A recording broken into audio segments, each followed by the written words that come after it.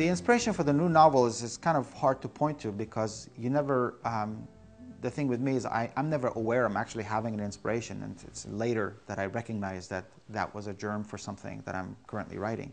So that for this novel, for my second novel, came in the spring of 2003 when I was actually in Kabul just before the Kite Runner was published. I spent 2 weeks in Kabul, and while I was in Kabul I met a lot of people, and many of them women and children. I met a lot of little girls, little boys, and a lot of women.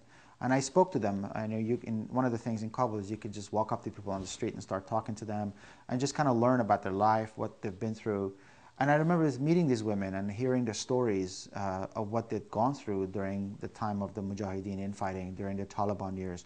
And I was speaking to them just to learn about what had happened in my country, because I had been away for 27 years. And I remember seeing these women walking down the street with their children and thinking about, what is their life like? What are their inner thoughts? What are their inner lives? Do they have hopes? Do they have dreams? Are they disappointed? How do they feel? And when I sat down to write my second novel, I started thinking about those women.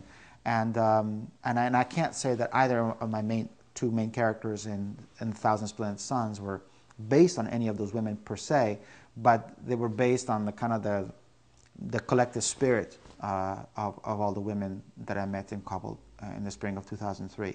So I used those experiences to kind of create these characters, and intermittently I dipped into the stories that I had heard to create a convincing environment for these two women. The heart of the story is about their friendship.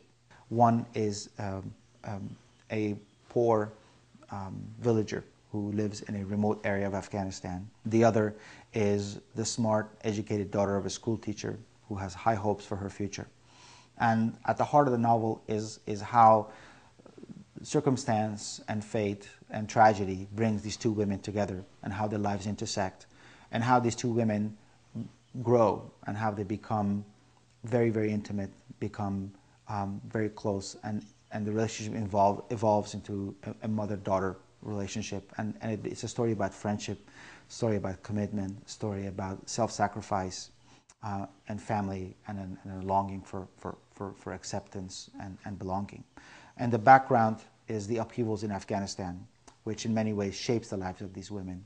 And so there's a chronicling of the political upheavals in Afghanistan, beginning with the Soviet invasion, going through the Civil War, the Taliban, and all the way into the post-9/11 era. My upbringing in Kabul, I have nothing but fond memory of. I mean, I grew up, I had the good fortune of being raised in Kabul during a very peaceful era. This is before the Soviet invasion. So I have very fond memories of growing up in Kabul. Very rich life socially, had a large extended family, a lot of family friends. So we had a slew of cousins and second cousins and friends and that kind of thing. Our life revolved around being with people and interacting socially with others.